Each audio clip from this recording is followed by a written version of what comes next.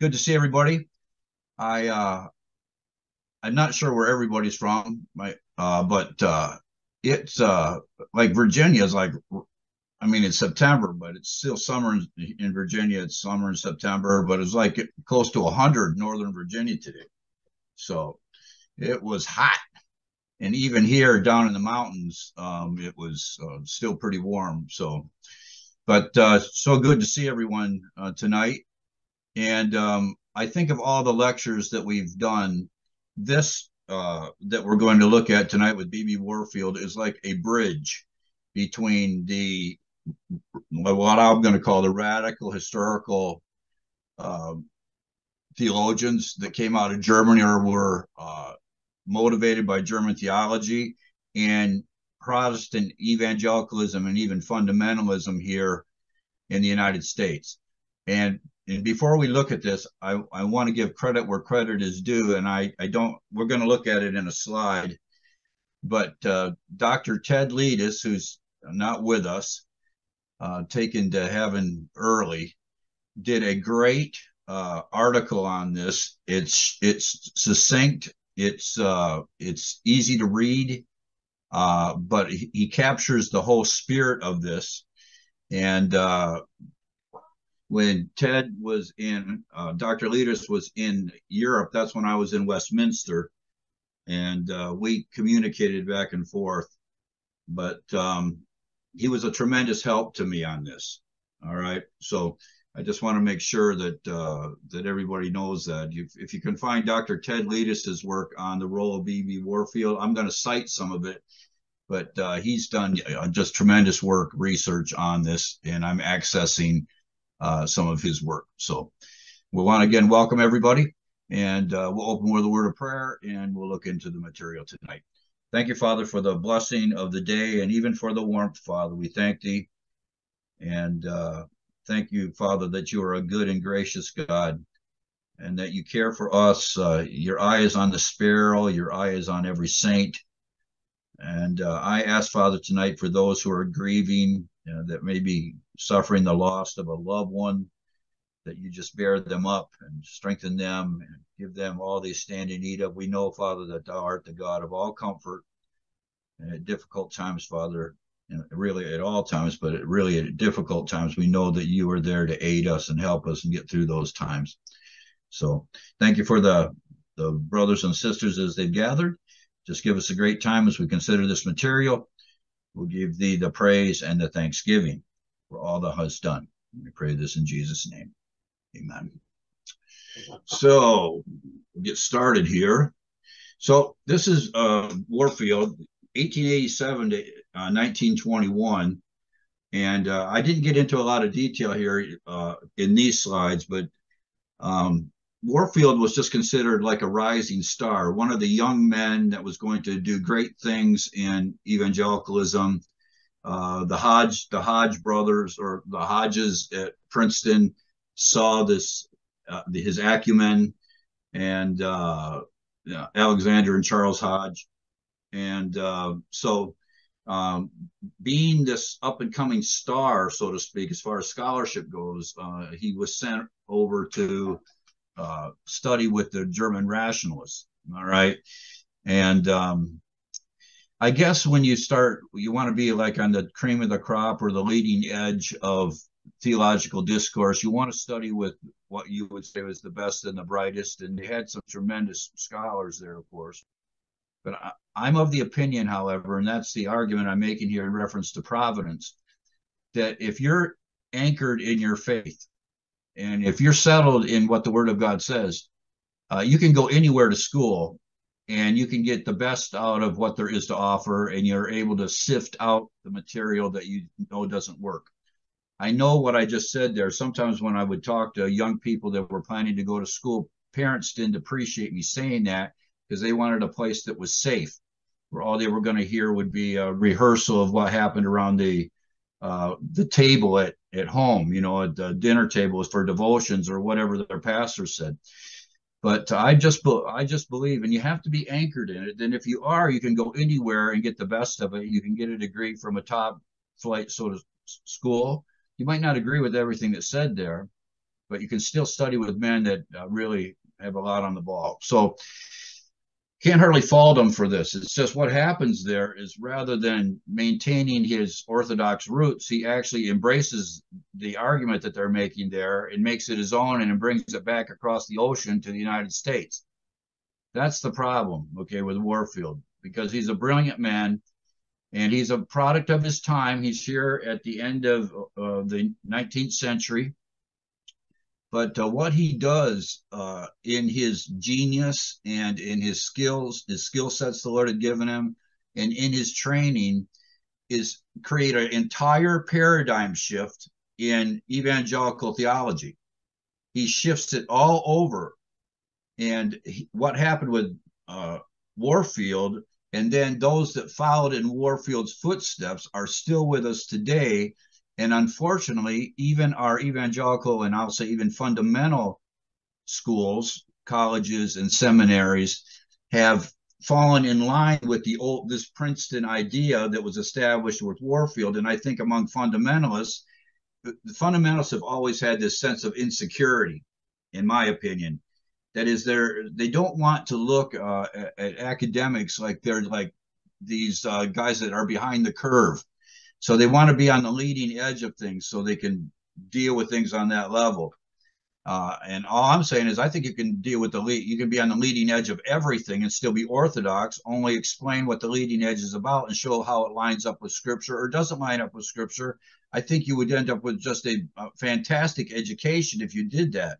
You don't have to buy, lock, stock, and barrel everything, every new thing like the Athenians. They just came to hear something new. You just don't have to buy it. So this is Warfield. He says, leading up to the national implications of replacing Scripture with history in Germany, because that had already happened over there. All right. Rather than it being an inspired text, they're dealing with it as a historical document. This is the historical critical approach, and it is anchored there now in Germany. All right. This whole idea of what we're dealing with the Protestant Reformation, this is a bygone idea. We're at the end of the Enlightenment, and so they're just looking at the Bible or the text of Scripture like any other book. All right, this is the search for the historical Jesus stuff. It's coming out of Germany. So it was the wide-ranging impact of this theological transition in the lectures of Benjamin Breckinridge Warfield, professor of theology at Princeton. I mean, remember in 1929, and this is going to be after Warfield, but 1929, because Princeton had departed so far from the faith that Machen and those of his era separated from Princeton and established Westminster Seminary. I mean, back in those days, because this stuff had so infected Princeton that you weren't going to get what you call a historic Protestant Orthodox theological training there any longer. And we're all the way back just in the beginning of the 1900s, beginning of the 20th century. So perhaps the most impactful miscarriages, and I say these words, these are strong words, but when you see what it's done, these words are worthy of the event. Perhaps the most impactful miscarriages of the application of providence were the redefinition of the 1647 Westminster Confession of Faith, Chapter 1, Section 8. This is gigantic, beloved. For those that are here tonight and those that will watch this later, what we're looking at here is going to be a redefinition, a refocusing of the Westminster Confession. And by doing that, theologians of that time could say this, and this is just a kind of a Weasley way to do things, but this is how things happen. They could say that they could sign on and agree with the Westminster Confession and thus teach, signing the confession in a Presbyterian seminary, while in their minds rendering it completely differently than their predecessors had. That's what's happening. This is you just have to keep this in mind, because you say to yourself, well, how can they sign these documents that have such deep historic meaning when what they actually mean has deep historical and theological roots, knowing full well that they don't actually believe that in the moment, but they have the liberty of conscience, so to speak. And I can't see their conscience, but the idea that they can sign it and say, I believe in what the Westminster Confession teaches. It is because the interpretation of the Westminster Confession has been modified to meet a post-Enlightenment critical understanding. And Warfield is the seminal, he is the first to do this in his Oxford lectures. And once that was done, that one event opened the floodgates of interpreting the confession in a way that it had never, ever prior been interpreted. So now you can argue, they're going to be able to argue that they believe in the historical critical approach and still say, I'm still a good Presbyterian because I can sign the confession, teach at the seminary. All right. Anyway, so that's where this is going. So in the Westminster Confession, and we've gone through this for those that have been with us, Dr. Van Cleek Jr. and I, we've been through this a zillion times. You probably have all this, you probably had it memorized before you ever even got here, right? It's not just the Westminster Confession. It's just, this is just, and it was adopted by the Baptists as well, these same words in the Second London. But it says this, when it says, and by his singular care and providence kept pure in all ages are therefore authentical. What we've been doing is we have been rendering that phrase that was under the tutelage of Lee and the Westminster Divines, who quoted Whitaker more often than anybody else, who was a direct connection with Calvin, this deep theological significance of these words. It's not just the Westminster Confession, but it's really a reflection of the way that Scripture was understood all the way through the Reformation and before. And by his singular care and providence kept pure in all ages are therefore authentical. So this is going to be the target. This is the bullseye now that Warfield has to deal with, because if that is true according to its historic Orthodox rendering, then everything he's doing in Germany and bringing back is not Orthodox. So there's got to be a modification here. So having returned from Germany, being immersed in the historical critical method, and I am not giving him, I'm not giving him a way out on this. I think, matter of fact, if I had the intellect of Warfield, I think to go to Germany and study with this guys would have been an amazing thing. To just see what was going on. Just because you're studying with these guys, let me say again, does not mean you have to embrace it. You do not have to embrace it. That's why I think you can go anywhere to school, get a good education, as long as you allow the Bible to be your guide. If they teach you anything that's inconsistent with the exegesis of Scripture, you check it out. And if it aligns itself with Scripture, then you embrace it. Having returned from Germany, being immersed in the historical critical method, which he also accepted wholeheartedly, Warfield's Oxford lectures forever changed. We're living with it today. The theological trajectory of the American Academy and subsequently the church. It's honest today. And then I said, if ever such egregious words were penned, and which leads me to the next slide.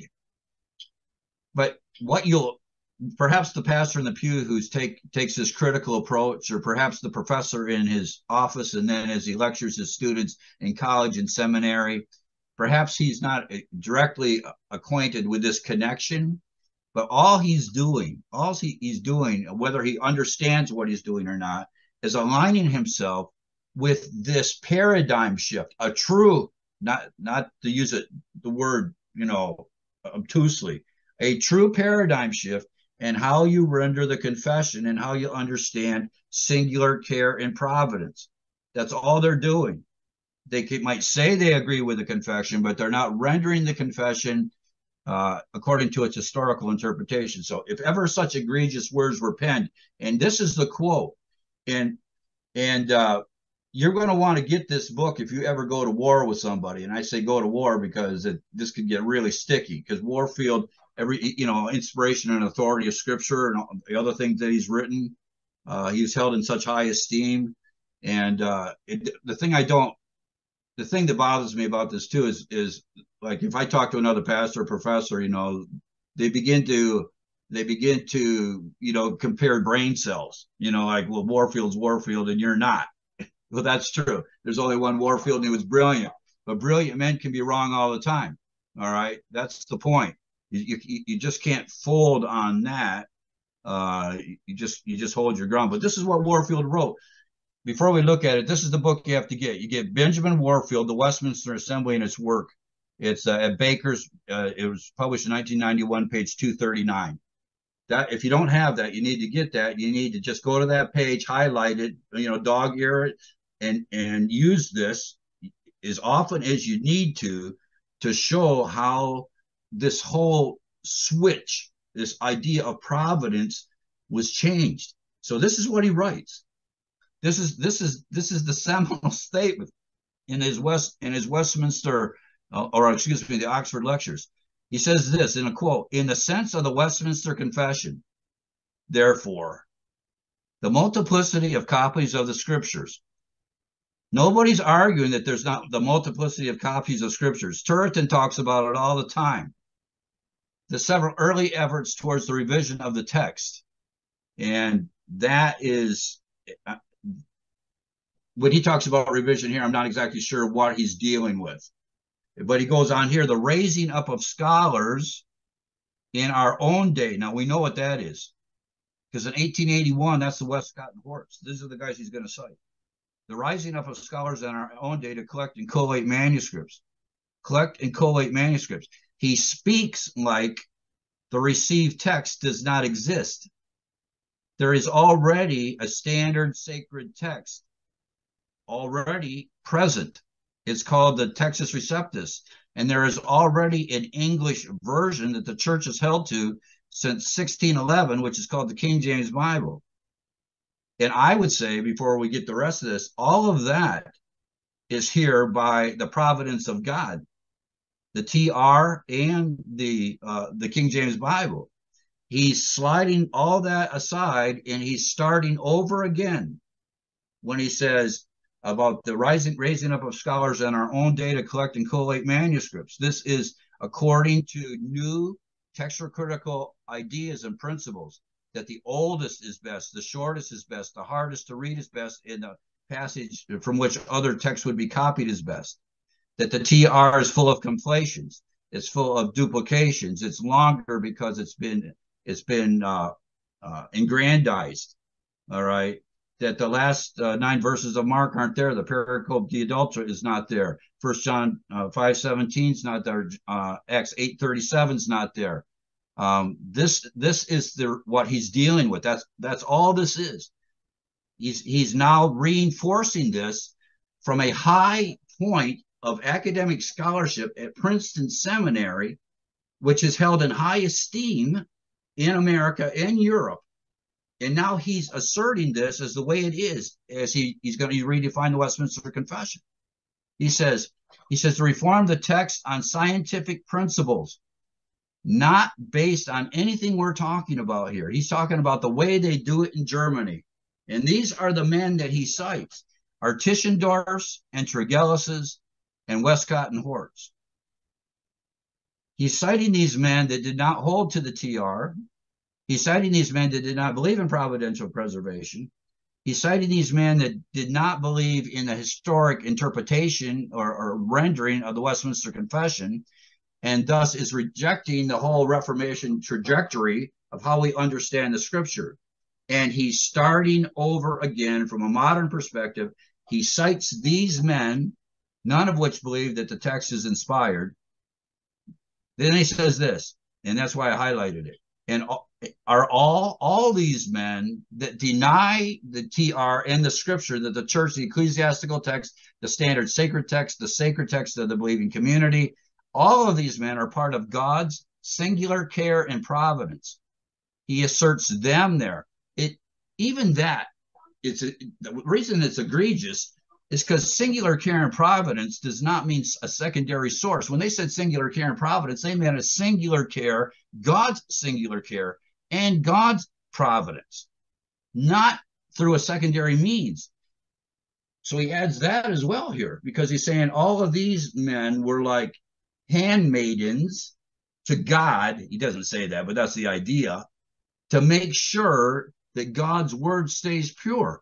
They are all part of God's singular care and providence in preserving his inspired word pure. And that last part is so gratuitous. I mean, it's pathetic, because none of these men believed it was preserved, and none of them believed it was inspired. None of them believed that it's pure. But that's why it's the bridge. On one side, he's got men that deny all these fundamental truths of Scripture, inspired, pure, preserved. They reject all that. And at the same time, he's linking them in the confession as if what they're doing is they're in the process of preserving God's inspired word pure.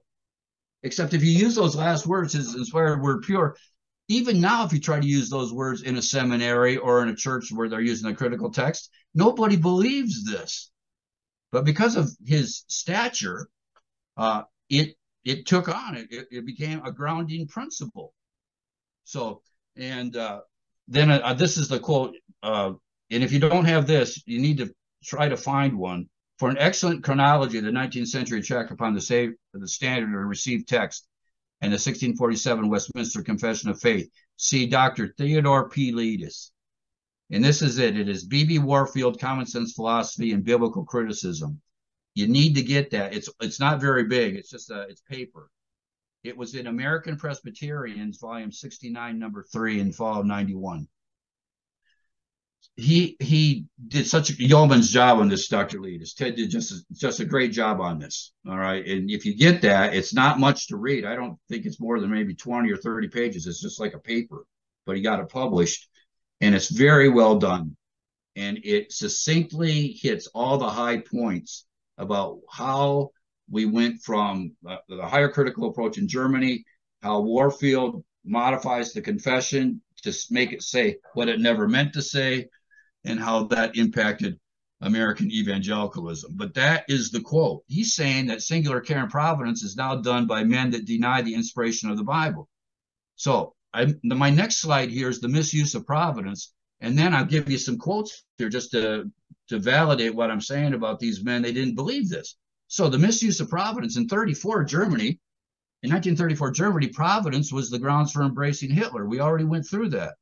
For Warfield and Princeton, we might not say it's the same gravity, but even then, when you start compromising the word of God, the ramifications of what he did, because it is the word of God and it is the means of salvation and it is the source of our knowledge of God, it is the revelation of Jesus Christ.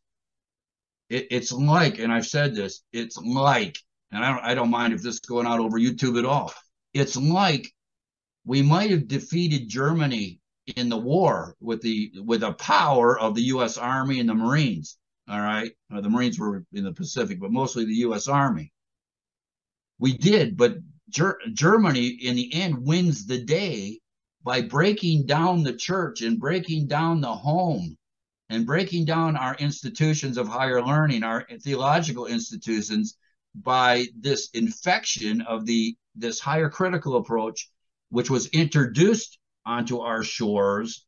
If you want to look at the beachhead, so to speak, for the ultimate victory that Germany is going to have on the United States, it was Warfield, this great Presbyterian scholar, that led the charge. Except when he went ashore, everybody just cheered him on because of who he was. Yeah, they just opened their doors. It becomes part of what goes on in Princeton. Princeton turned out professors. Those professors went all through the United States. And as those professors began presidents and deans of institutions, that became entrenched in our theological system here in America.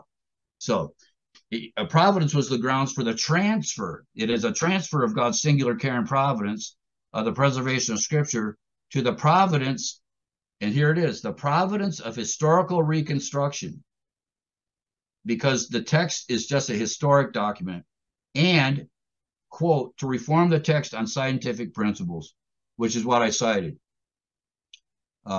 These principles, and we call it, each has principles, but they are far less principles than it is a method.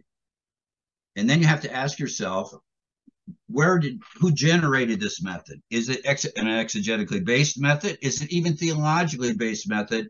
Or is it a method that is external to the text that is being foisted, a template that's being placed over the text? And I say that's exactly what it is. The method was an external means of interpreting the Bible. That is, it was humanly generated by these men in such a way that if you followed their method, there's no way what they produced would be the same or could align itself with the standard sacred texts of the church, which had been the TR for years. So, indeed, the work of critical scholars is providential. We've already said that because everything is providential. God's responsible for the good and the bad.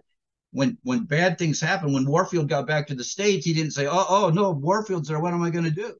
No, when he comes back, there's Warfield, and this is all part of God's providence. But we argued that providence oftentimes, many times, is there for us to reject based on our exegesis understanding of the Bible. Providence can never take precedence over our understanding of the scriptures. This is the disaster of the American church. So he comes back and we say, yeah, it was providential that he came back, and look at all the great stuff he learned. I would have enjoyed studying under Warfield, but that doesn't mean when I got out of there, I'm giving up the sacred text of the church. But people did. They rolled over, and they're still rolling over. And that is the question we all have every Tuesday night when we say, why did they do that? Why didn't they just compare what Warfield brought over with the text that they have in their hand, upon which the nation was founded, the church was grounded, that homes were established, that marriages were preserved, that children were trained, that institutions of higher learning were founded? How is it now that this began to be the grounding principle? That Hort argued for an errant autograph, and I'm going to show you the slide here. Hort argued that not even the original was without error. That is, he never believed the scriptures, even when we argued that the Holy Spirit was the creative agent and therefore it was infallible. He never believed that. Nobody did after the Enlightenment. I mean, I'm only giving you this quote, but nobody believes that. Only the crazy Orthodox people like me and others, who, I mean, we weren't alive back then, but we're still saying that what our Reformation era forefathers generated was true. And that's all Dr. Van Cleet Jr. and I are saying right now. What they generated is orthodoxy, and what these guys inserted is not. Matter of fact, it's not just not orthodoxy, it is an attack on orthodoxy. And here we are. That Hort argued for an errant autograph. The original, it was never without error, or was providential in the sense of providing the believing academy and church an opportunity to grow stronger by standing against the error. And there you go. For all that are watching. So here comes an idea. How many ideas do we hear about every day? All these ideas. Some are theological, some are political, some are, ecclesiastical, personal, moral, ethical, right? Cultural. I mean, whatever category you want to put it in. How do we determine whether or not what we're hearing and seeing is right or not? Do we take the word of the scholar who is telling us that this is the new way? Or do we weigh everything against sound exegesis and say, that guy's right because it's consistent here, and that guy, he's off his rocker? Isn't that what we do? We do it all the time. And that's what this should have done. The church should have just said, man, they should never send Warfield over there because he came back off his rocker. I mean, look what he's trying to do to the church. That's not what happened. And it's almost like when you see it in hindsight, it's almost like God said, I'm going to let it stay here long enough just to see how many churches and people in the church are going to buy this. And here we are. It goes on that scholars critical of the Textus Receptus were allowed to produce their writings as part of God's sovereign plan was providential. Nobody's saying it's not. But such turn of events arose to erudite and gifted minds like Warfield. So erudite and gifted minds like Warfield could reject their errors based on the promise of God's word and prevent German heterodoxy from becoming what it is now in academia, the prominent influence on the formulation of Holy Scripture. And that would have been the best case scenario. That Warfield went over there and he heard all that stuff. And because he was a genius, just a great mind, he would have said, boy, you will not, the stuff that's going on over there, that is not going to help us here in the States. And like, I was thinking of John William Burgon, brilliant man. I mean, he knew, everything about, I mean, especially the patristics. All he would do is he would just he knew the arguments on both sides. And it's not that he ever shunned the arguments on the other side. It's just he knew them so well that he knew how to address them. And Warfield could have done the same thing, but that is not what happened. So German heterodoxy is now the prominent influence here in the United States. And here's one of my Westcott and Hort quotes, which I've had for years. It's just too straightforward. This is what Hort writes, and we have the New Testament, the original Greek, volume 2, page 277, and I believe this quote right here, the first quote is this one about the introduction to the New Testament, the original Greek, page 208. But this is what he writes, and I used to keep this on the shelf when people would come over to visit, and not familiar with this material, talk about the higher critical method and how it's really not that much different than what we believe now. It's just a shade of difference. It's not really significantly different. But this is what Hort writes. He says, little is gained by speculating as to the precise point at which such corruptions came in, because they're already assuming that it's not providentially preserved, even though Warfield's trying to, squeeze it into the confession. No, nobody believes this. They may have been due, here you go, to the original writer, Paul. See, it wasn't inspired. Paul wrote something that was wrong. Peter, Moses, Daniel, David, all the original writers. The error might have been they're not considering inspiration as we consider inspiration at all. It might have been due to the original writer, and that's the point. Or his amanuensis. If he wrote from dictation, that is, if Paul was actually quoting to someone and they wrote it down, then they just didn't get it right, and they made a mistake because they misheard Paul. There was a dog barking outside, and instead of writing that word, they wrote another word. But it was just an easy mistake. But the original was not without error, or it may have been due to one of the earliest transcribers. That says when they started to copy it, then it was lost in translation. It just lost in the copy. So Hort considers Scripture no more than other humanly originated writings, and that's what you have to remember. That is the guy that Warfield says God's using to keep his word pure by singular care and providence. As a guy that doesn't believe in singular care and providence and believes the original is corrupt, that the autographa from the pen of Moses is corrupt. And then Hort considers Scripture no more than other humanly originated writings.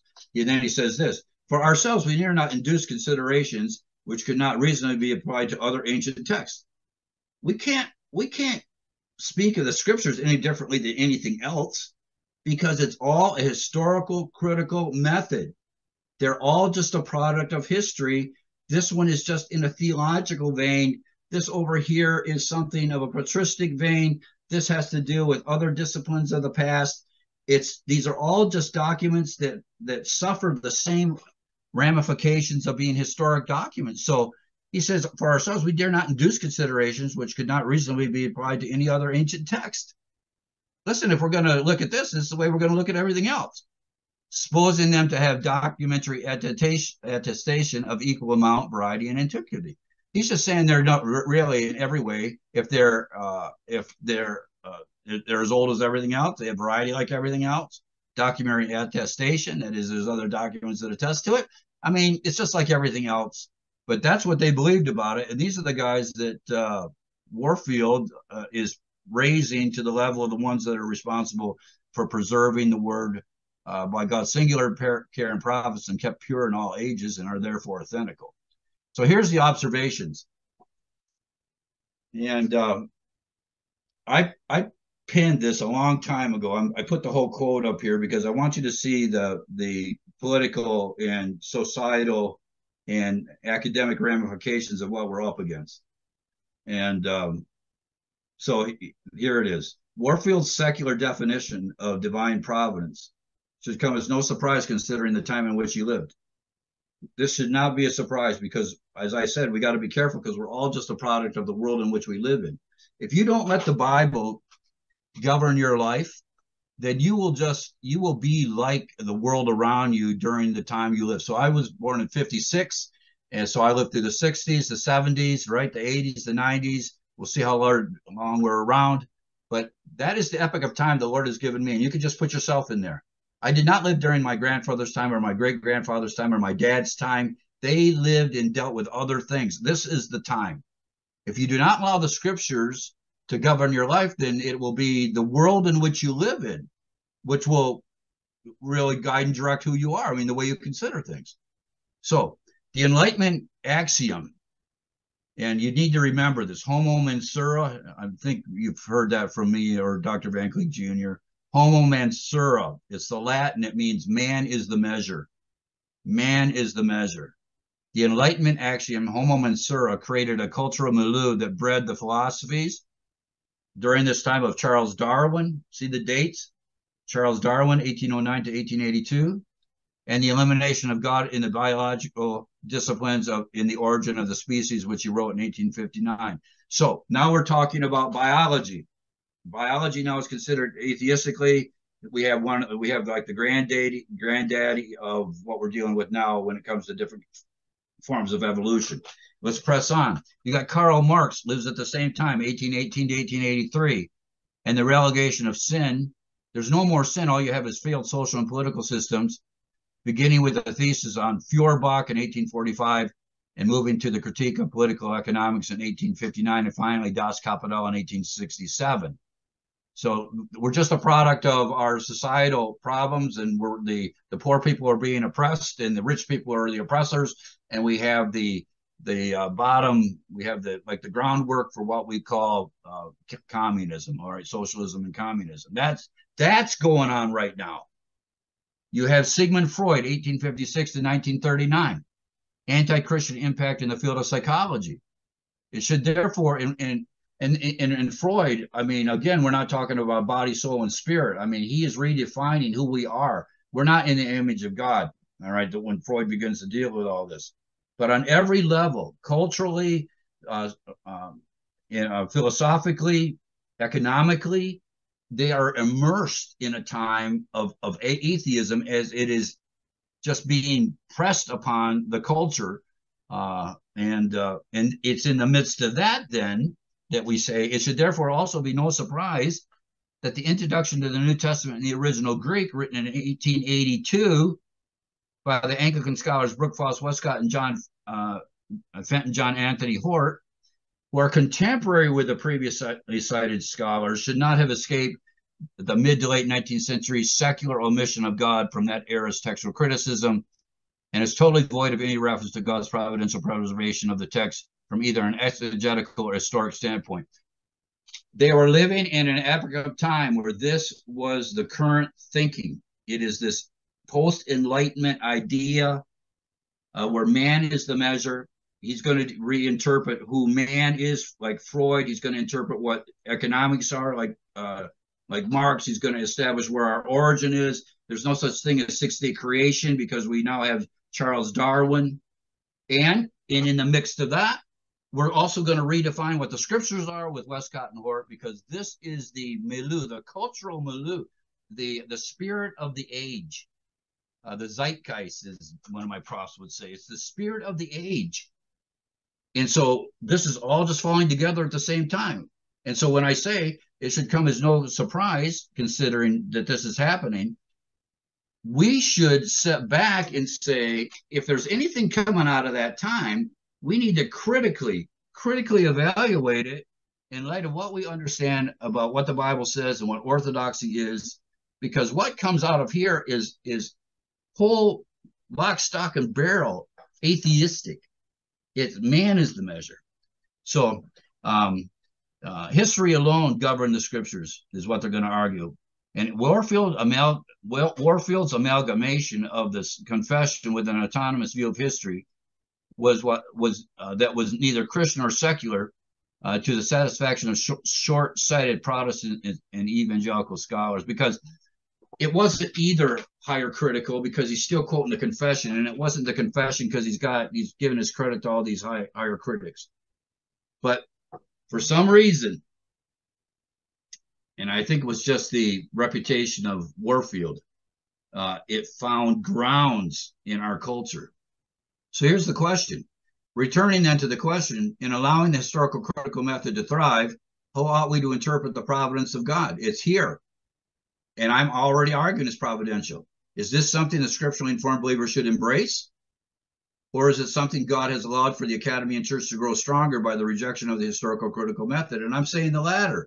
The church would have grown it would have grown stronger if they would have said, no, we're not going that way. That's not true. And they would have preached messages against it and said that the direction of Princeton is going in the wrong direction. This is not the way it works. We're not doing this. This is what providence does when we compare it to the exegesis of Scripture, and we use the Scriptures to determine whether providence is good for us or bad for us. So this quote, Abram Kuyper, 1837 to 1920, this is another one. If you can get your hands on this book, you need to get this. You need to dog-ear the pages. This is Kuyper and Principles of Sacred Theology. The edition I had was 1954. It was first written in 1898. And page 347 and 348. When I first time I cited this was at Calvin Seminary. And when I cited this, it was in an argument similar to what we're lecturing here. My professors came after me like tooth and nail because they did not, I don't think they really knew it was in there. Now I'm citing it favorably to argue for a pre-critical Reformation position on Scripture because Kuyper here is calling out what Warfield and what these critics are doing. And if you're going to take that stand, you want all the heavy hitters to all be on the same page, but Kuyper's not. And I was able, so to speak, to win the day. I didn't take it out of my paper because they could not find enough ammo to discredit the quote. So I put it up here, having already tested this in an academic setting. All right. Some people won't like this, but if you see it within the time frame that it's written, I think it's absolutely credible and applicable. So this is Abram Kuyper in 1837 to 1920. Wonderful words he writes, because this is us. Now, we don't agree everything with Kuyper, of course, but great observation here. He says, it is unfortunate, however, that in the olden time, so little attention was paid to the formal principium. The formal principium is the Scriptures. We quit paying attention to the Bible. For now it seemed altogether as though the still darkened understanding, this is the 1 Corinthians 2 material where it talks about the natural man. I mean, I didn't include the references here, but this is an understanding that is not in tune with the Spirit and Word. This is what he's in reference to. He calls it a darkened understanding, not an enlightened understanding, not a wise understanding, not an understanding that's governed by the Spirit and Word. He says, for now it seemed altogether as though the still darkened understanding was to investigate Scripture as its object. So you have a darkened understanding, which is also already in rebellion against God, all right, because it's the natural man who receiveth not the things of the Spirit of God, neither can he know them, for they're spiritually discerned, or their foolishness unto him, excuse me. That mind is now going to investigate Scripture. Well, there's only one way at the end of that, there's only one thing that's going to happen with that mind investigate Scripture, and that is the mind, this darkened understanding, is going to take precedence, because that's the nature of the natural man. He says the still darkened understanding was to investigate Scripture as its object, like it's a thing over here, in an entirely similar way to which this same understanding threw itself on plant and animal as its subject. That is talking about Darwin, right? And especially Darwin, but he's talking about where plant life comes from, animal life comes, right? It not have anything in reference to do with the Scriptures. At first, this compelled the understanding to adapt and accommodate itself to the authority of Holy Scriptures. At first, the Scriptures were winning the day, which then maintained a high position. When the Scriptures were held a high position, then the Scriptures won the day, and you have a proper rendering of it. But in the long run, which is where we are now, many years after this, in the long run, the roles were to be exchanged, and the neglect of the formal principium, which is simply to say the neglect of the scripture, as it has now, in the sense of our darkened understanding, the neglect of the formal principium was to bring about a revision of the scripture in the sense of our darkened understanding, as has now actually taken place. And it was that line they wanted me to take out. So he's writing this in 1898, and he's saying that we just had a change where the darkened understanding is now brought about a revision of the scripture, and it's here with us now. That's what the guys at Calvin wanted me to take out. All right. For if faith was considered under soteriology, which it is, all right, soteriology or the doctrine of salvation, and connection with faith, the illumination, what help was this? Listen, what good is all of this as long as theology, what Dr. Van Cleek and I are discussing, what we hold to, as long as theology itself is abandoned to the rational subject? If I am going to determine what theology is, and I'm not going to allow the scripture, the formal principium, to impel me to believe what it says, that the Holy Spirit is the one teaching me. Now the scriptures are under my control to make it say whatever I want, because the theology has been abandoned to the rational subject, to the thing, to the person. In which rational subject, now he's talking about men, from the hour of his creation, no proper and separate principium or special principle of knowing God has been allowed to assert itself, because man is fundamentally rebellious. So rebellious man is now the rational subject. I mean, he is now in control and treats the Bible as its object. And you come up with what he says here is a revision of scripture in the sense of our darkened understanding, which is as has now actually taken place. So we look at the times here. We go out here, and let me go here. Let's see. I thought I put it in. Oh, no. Hang on. I'm running out of time. I need to show you that. Is this the one? Let's see.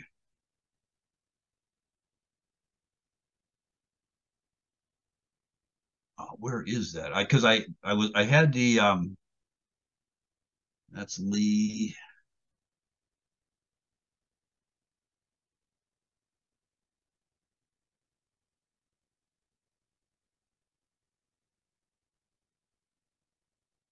All right, here. I had to skip ahead.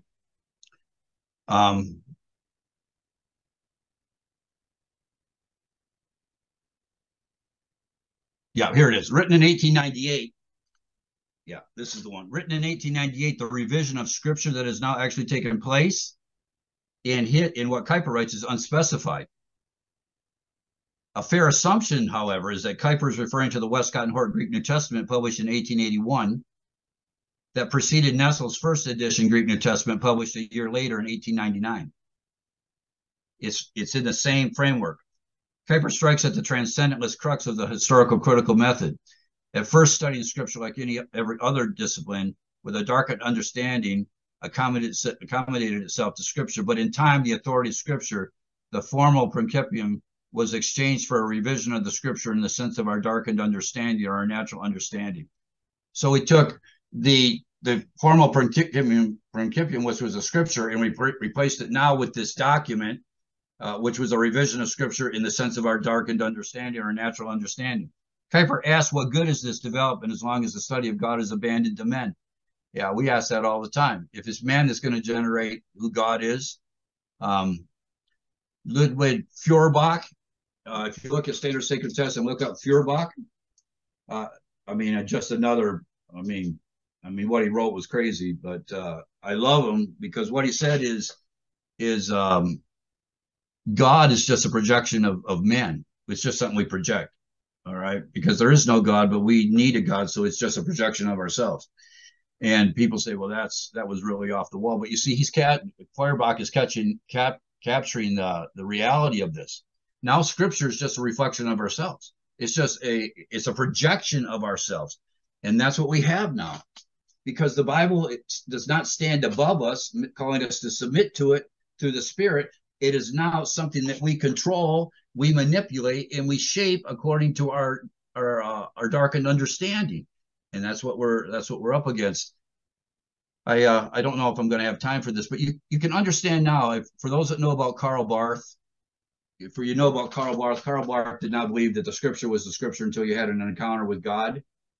You had to have an encounter with God because the Scriptures were not the Scripture until you had this encounter of God, that he would give you the proper understanding of what the Scripture says. I mean, that's in a nutshell about what it is.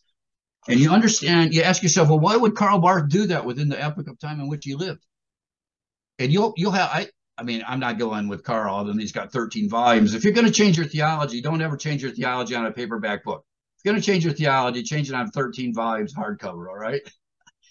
That was a joke, everybody. Okay, 13 volumes, that was Karl Barth's work. But listen, if you're living in Germany and your fellow theologians are actually saying, that I find in the Bible that Hitler is there by God's providential care and he's there by God's appointment, he's God's man, what would you do to take the Bible away from that guy? He's actually using the sacred text of the German evangelical church to support this monster.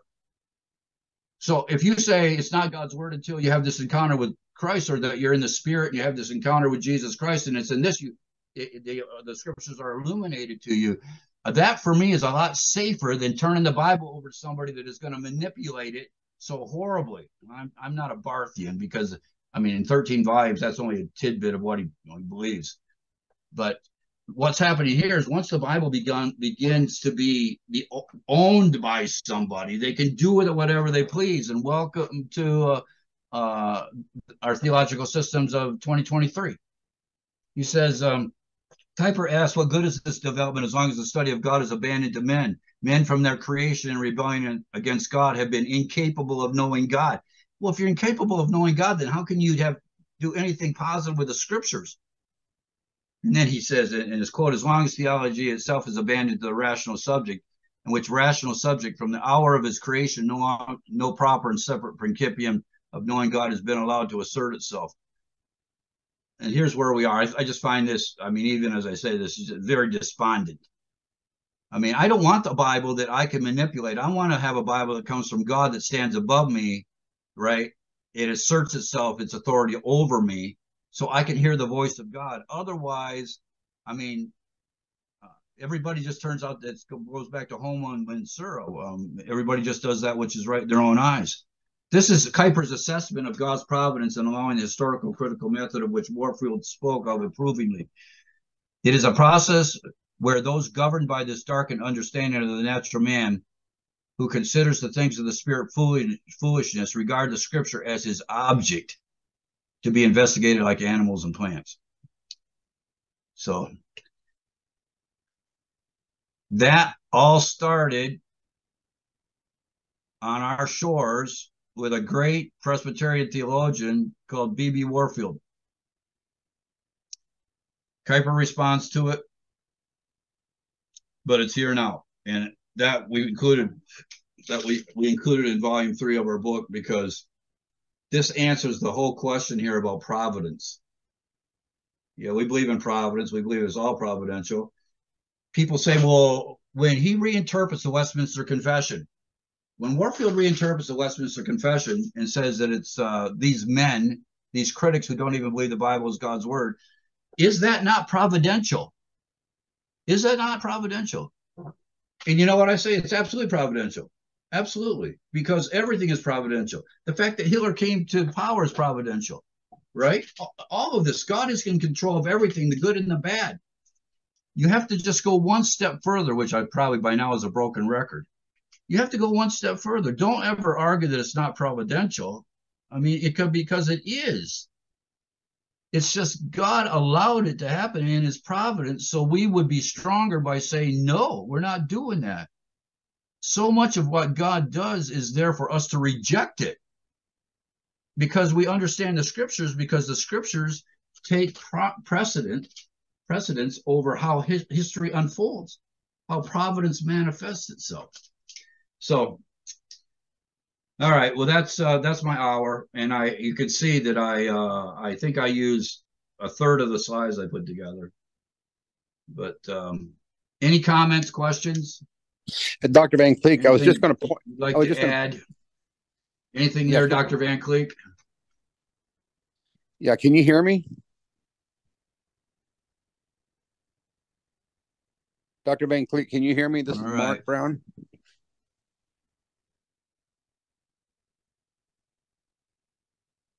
All right. Well, that was. I think Mark was trying to talk. That was the lion's share of the Warfield stuff. Hello. But that is the bridge. That is the bridge that we're living with today. So, yeah, did you have something there, Becky? Anybody? A couple people had questions, I think. Are you not hearing them? I cannot hear you. There's. Oh, hang on.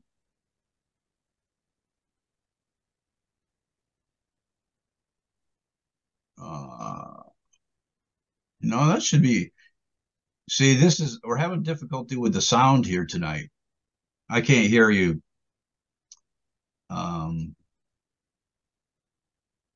We might have to just forego it because I cannot, for whatever reason. Yeah, and I can see my son is trying to get on too, and I cannot. Can you hear Peter? I'm not sure what it is. Hello?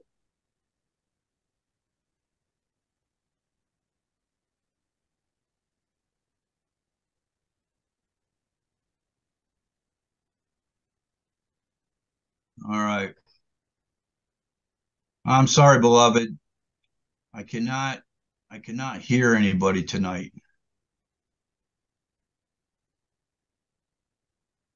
I could not hear my son when we tried to get this set up. Let's do this again because I haven't got it sorted out. If you could just remember whatever you want to say, all right. We'll see if we can pick this up at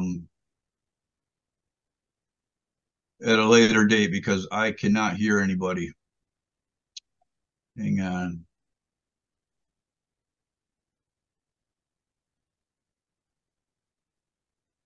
Yeah, it should all be working, but something got switched off. So, all right. Well, great to have everybody with us again tonight. So it's a blessing to have you here, and we'll close with a word of prayer. Thank you, Father, for the blessing of the evening. Thank you, Father, for your word, and we recount these things, but we just pray, Father, that as we know them, that we can be of good help to others, and that we just need your help every day, Father. We need your help as we speak to others and as we deal with our own lives. We just ask, Father, that you'll guide and direct us. And when we got this started, we just pray, Father, that there might be a breakthrough. It would be by thy design and thy way. And that we might see an institution or institutions and churches see how egregious the decisions in the past have been, and perhaps they weren't even thought through. It was just what they rolled into. But they'll begin to critically evaluate where they are and how they got there. And that by thy grace, Father, you might do a work of awakening and revival in our midst. So, again, Father, I thank you for the beloved as they've gathered. Give them a good night. Give us all a good night's rest. Prepare us for that which awaits us tomorrow. Thank you, Father, for your Son and our Savior, the Lord Jesus Christ. We pray this in Jesus' name. Amen.